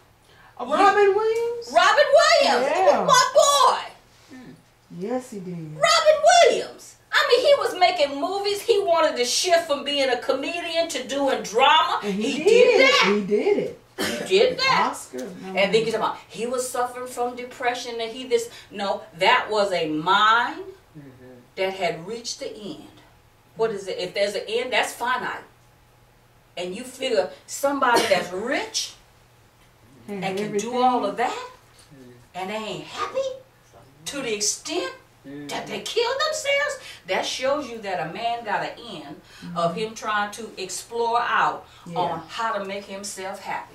We always talking about, oh, why would rich people do this and do that? It's because their mind done reached the end of trying to make themselves happy.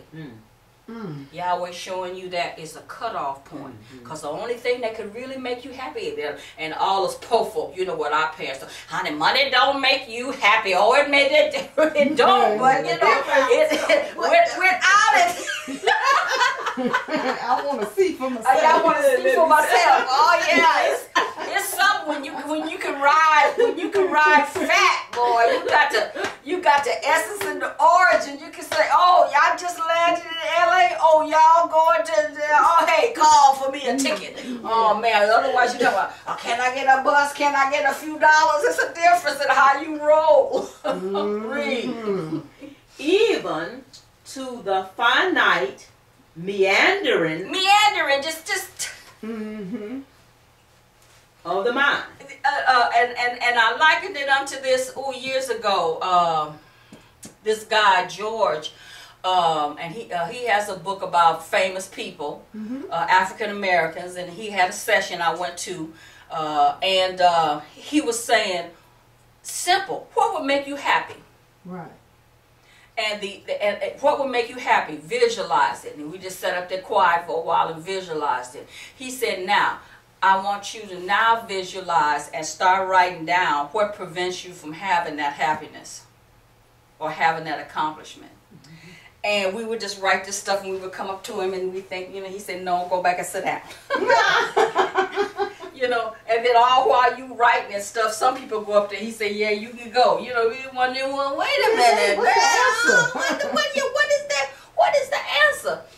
The answer was, when you stop blaming spouse, my children, how my parents raised me, these people on my job don't want me to get ahead. If I had a better house, if I had a better car, if I had better health, if I was tall, if I was white, if I was black, if I was beautiful, if I had long hair, if I had all of that carnal stuff that we said hindered us from being happy. When you took all of that other isms and stuff out, it was just you and happiness. I said, look at here. I couldn't wait to run, because I only go to seminars where there's classes, so I can run down and share, that all of this stuff that does hinder us from seeing Yahweh as he really is and actually exists is the carnal trash that's still in our minds. Now go back where I'm still on, even the meanderings. Even to the finite meanderings of the mind of man. The mind of man in search of happiness. We'll take this job. I'm sorry, I'm not. Or that job. Some of my friends say, oh, you had a nice house. Then they saw this one. And they said, oh, you even got a bigger one. But it's a running joke. They say that somebody will have a nice car, and they'll take the car to the dealership to trade it in. And the salesman say, what's wrong with the car? They say the ashtray's full. It's a joke, Right. So, well, what happened to your other house? I say, all the closets in every storage space was full. So somebody said, well, I said, yeah, I'm looking for another house. They said, why? I said, well, every closet in every storage space is full. Just full of, that's what I started doing, just closing my eye and putting that stuff in a bag. But it's like you just constantly, and see, that's how we then end up upside down in debt, trying to pursue something physical to make us happy, and the only thing that can make us, if you want to be happy for the rest of your life, is having Yahshua the Messiah within. As Burback Mitchell say, an artesian well just flows up within you, just evermore. That woman say, evermore give us something to drink. So that water, wellspring, out of their bellies shall flow rivers of living water. Read. Even the finite meanderings of the mind of man in search of happiness. By this intangible pattern. Ooh, that's talking about this one. This intangible, can't touch it. Pattern. Read. By this intangible pattern was the first physical tabernacle built in the wilderness. He said, look that thou maketh according to the pattern that was shown thee where? In the mouth. In the mouth. In the mouth. And I'm going to cut there. And the vessel was talking about with the gallbladder and the liver. That was one of the first See, back in the day, we used to memorize the stuff. That was one of the first things that I memorized, was that the digestive tract mirrors the migratory tract. Right. And how that you had a famine in the land. Well, what is a famine? That's a shortage. That's hunger. Right. You had a famine in the time of Abraham. That was your first famine. And didn't Abraham and his offspring go down into Egypt? Because they say Pharaoh saw Sarah and thought she was cutting a good figure. Abraham said, look, you tell him that, you know, I might be, yeah, sister. Okay, so when he came up out of there, he came up with riches from the land of Egypt. And he goes back into Canaan. That's one famine. Then you have a famine in the time of Isaac. Isaac knew the drill. So he gets ready to go down in the land of Egypt. Yahweh cuts him off. He just goes as far as, you would say, I don't know exactly where it was. But I think he's over there with Abimelech or whoever. And it's the same kind of situation. And then he goes back to Canaan's land. Then in the time of Jacob, whose name was changed to Israel, you have your third and last great famine. And they got to go down in the land of Egypt. Well, what is all that about? When your stomach growls. Oh yeah. But it's your brain that says, your brain starts reconnoitering. Oh, it's 12:45 and I haven't eaten anything. It starts putting it again, taking on a shape and a form from a growl to, well, when is my next meal? Right. Okay, so it registers here. Yes. And we used to say, now, you don't take a plate of food and say, oh, it is lunchtime, and just set the plate of food on your head and walk around talking, oh, my soul has delighted itself in fatness. No, you got to take that food and you got to put it in. And that food has to do what you chew it, and that starts breaking it down. And it goes down, and it goes to the stomach. So what had to happen? Abraham, didn't he have to go down? Isaac was cut off. So some people talking about, I don't eat no, and it's 3 famines, like you should have 3 meals a day. They're talking about, I skipped some. Well, Isaac did too. He didn't go all the way down. So if you want to skip meal, there you skip meal. But it's 3 times a day. Yeah. Breakfast. We say breakfast, but it's break fast. Because all night long you have fasted. You haven't eaten. So that's Abraham. Then you got the middle of the day. That's Isaac famine. And then the famine of the children of Israel. That's the last one. And here they go down there. And they are held in bondage for a period of time. So the vessel was saying, well, they're getting the acid treatment even in the stomach, because that's what you taste when that, you know, I don't need to be graphic about it. And they used to say bile. Because sometimes the old folk would say, oh, girl, I just feel a little bilious. Well, bilious, the root word is bile. And they had a pill that they would send you round to the sundry. We talked about that. The sundry store. And get me some Carter's little liver pills. And that was supposed to help that bilious taste. And they had Carters all up until I was a child. And then a lot of those things that our parents took, then they quietly say, well, yeah, bile is associated with the liver, but the Carter's little liver pills really didn't do anything for it. But the point was, we grew up knowing bile is associated with that liver. But now, the children of Israel, they got an acid that is secreted. They're in bondage in the stomach. And they are held in bondage. I'm going to put the graphic up, but they are held in bondage. Then what, go to Exodus, the 3rd chapter.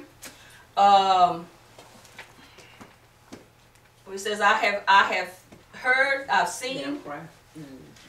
Okay.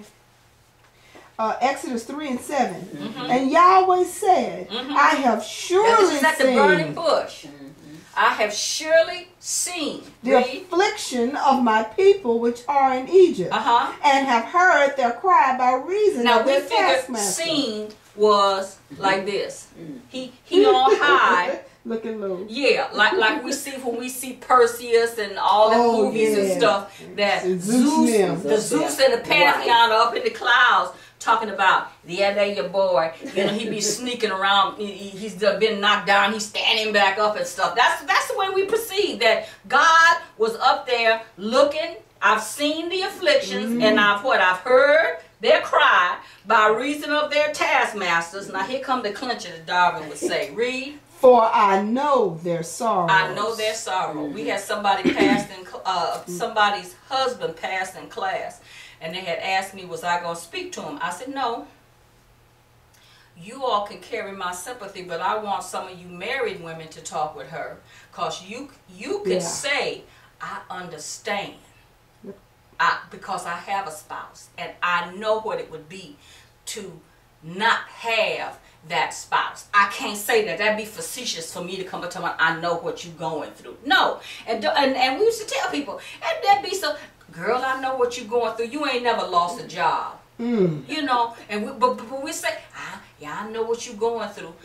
Darwin used to say, you can't really appreciate a toothache until you have one. You see somebody like you tell me, ooh, I know what you're going through. Why? Because you have first-hand knowledge and experience. So get him out the sky that he was looking and he heard, because they was crying. He said, I know their sorrow. Why? Because he's down there walking among us. And I think about that TV show, What If God Was One of Us? Yeah, he was right there. Now, how do you, since you say, Jot and Tittle put it on, how do you know? Because nothing Yahshua did was to institute. No. We'll agree with that. Nothing. Everything he did was to fulfill what was written in the law and the prophets. Okay? Was he whipped?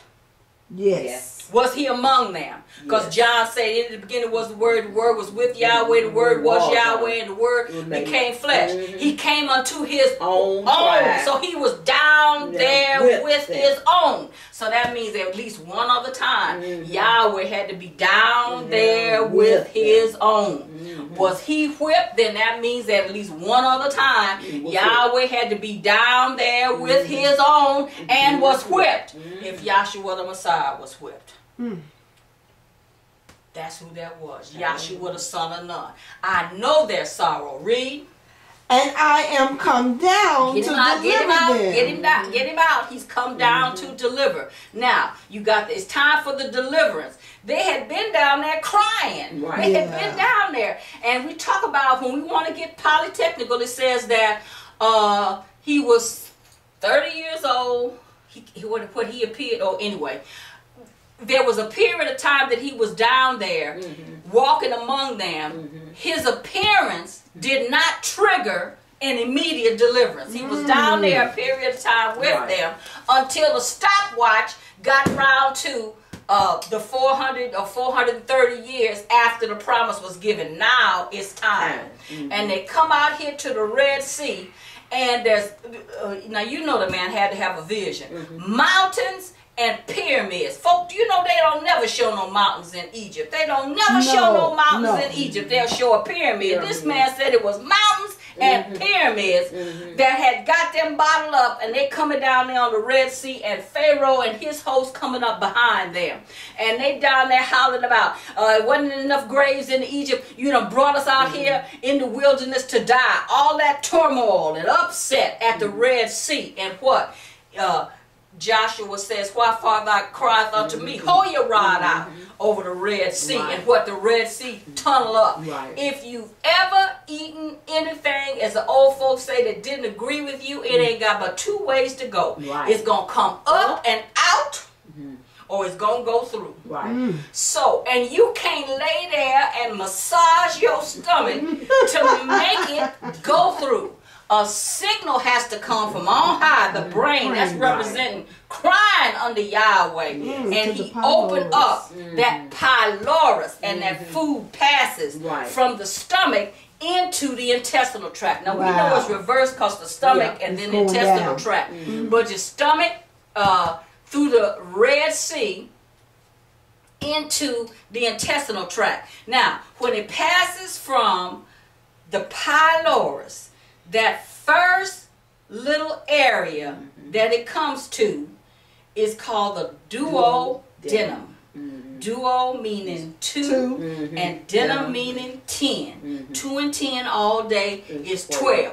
Old Madeline, whatever, Albright or something. The children of Israel, Yahweh fixed her. The children, the head of the atheists, the children of Israel couldn't have come through the divided waters of no Red Sea. No 12 tribes came through there, and they couldn't have came through 5 abreast. Yahweh, you think Yahweh did something to that? See what he be doing. These people be bad mouthing. 12. You got the duodenum. 12. Picking up the 12 tribes that came through the divided waters of the Red Sea. Over here with Yahshua the Messiah. If the steps of a righteous man are ordered, the prophet says, out of Egypt, see, you got to do an overlay. Out of Egypt have I called my son. Now, when you say my son, you think about what? Yahshua. But he was talking about Israel. The 12 tribes represented my son. So when he was down there hiding with his parents in Egypt at 12, he called forth his son out of Egypt, just like he called forth them 12 tribes. And Yahshua the Messiah comes forth out of Egypt at the age of 12. Not 13, not 22, at the age of 12. And they come out here to the wilderness of Sinai. Old Joseph. Yahshua the Messiah says, no man goes to the Father what? But by me. Okay, he ain't even on here. But with Joseph, if you wanted to eat, you couldn't eat if you didn't what? Come by Joseph. The children of Israel, Yahweh had promised Moses. He said, when thou, not if, when thou hast brought forth the children, he talking foreknow, foreplan. When you bring them out, you're going to worship me here. At the X marks the spot. Come right back to this spot that you say had this vision at, and you're going to worship me there. So here they gather, and there's a mountain there. Every last one of them children of Israel had to be by Mount Sinai, so that you got to come by Yahshua the Messiah. That don't mean just come by, hey, I know it's Yahshua. No, this time this by mean this is the entrance way. So you got them out here, and there's a mountain, Mount Sinai. The vessel talked about that, the liver that looks like a triangular mass. You don't have to take our word for it. Watch any of them CSI shows. Even Game of Thrones. I mean, you without excuse. I thought I'd pass out when the man was talking about, oh, he was a heavy drinker. Now, when you think about drinking, you think about cirrhosis of what? Liver. And he gave that old fat boy a big old liver. The boy put it up there on the scale. So everywhere you see that liver is a big mass. It's a big triangular mass. Okay? And it's got 2 lesser lobes and 2 prominent lobes, but one lobe is the biggest lobe. Okay, well, think about the people that went up here on Mount Sinai, the prominent people, because we don't know who was in the 70 elders except one of them, her. So that means 69, we don't know. But we know that Aaron, who was, we got Moses, who was Yahweh's minister, and then his brother Aaron, who would in turn become the high priest. That's your first. Moses, the biggest lobe, then Aaron, the little lesser one. And then who? Nadab and Abihu, your 2 low priests, them the 2 lower lobes, showing you that absolutely nothing escapes that intangible tabernacle pattern. And Vessel talked about it. What's on the backside of Mount Sinai? That burning bush. So here you got them coming. And what comes down from Mount Sinai? That law came down. Right. And the children of Israel was cutting up out there, and he threw that law down on them and broke it. That law was to govern them or to control them. So what happens? That bile comes down from the liver, stored for a while in the gallbladder, and then released into the intestinal tract, and further humbles and bows down that food to make it suitable and usable. And there is a separation that goes on. Didn't he have to separate them after that making of the golden calf? He said all of them on this side, all of them on that side. Boom. And that wasn't all the separating, because it ain't just one separation and it comes out. It's a constant separation that goes on in the small intestinal tract. And absorbing back the nutrients. So you have that time when they said, Moses, you take too much upon yourself. We are all holy. And then he said, yeah, go on up there. They go marching up there to the tabernacle with they censers, and the only thing left was a censer. That was a separation, the assumption. And then it would seem like them that was in the camp that heard about it, it was still some rebellion there.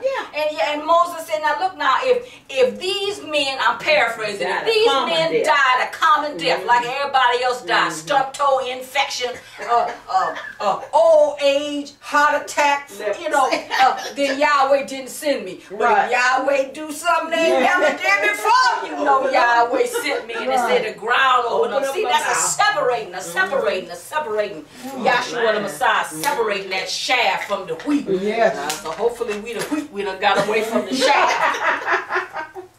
So then what do you have? You have three, and I always get them wrong, you have three ingredients that are drawn across the villi of the intestinal tract. How many went across? Well, we know it's 144,000 went across, but of those that were down here in the land of Egypt, that were 30 years and upwards when they went over here, you got Caleb, Eleazar, and Yahshua the Messiah. Now, I know in some places in the archetype, it'll count it the other way because it won't count Yahshua, it'll count Phineas. But Phineas is Eleazar's son, so he would have been too young for that count. So it's Yahshua was 30 when he crossed, and the other boys was 30 or upwards when they crossed, and they were the only ones that went over. Yahshua the son of Nun, Caleb, and Eleazar.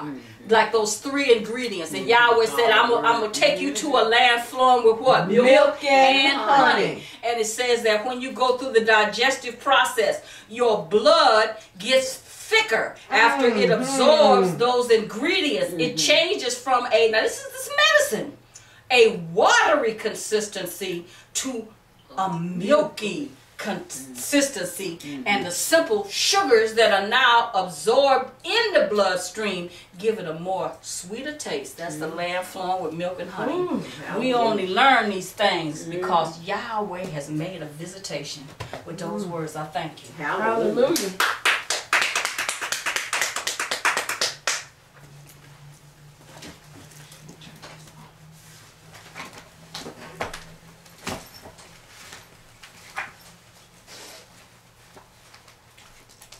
This concludes our class session for today.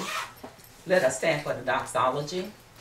Our doxology is taken from Jude, verse 24 and 25. Now unto him that is able to keep you from falling, and to present you faultless before the presence of his glory with exceeding joy, to the only wise Elohim our Savior, through Yahshua the Messiah, our sovereign, belong glory and majesty, dominion and power, both before all time and now and ever. Let us all say, hallelujah. Hallelujah.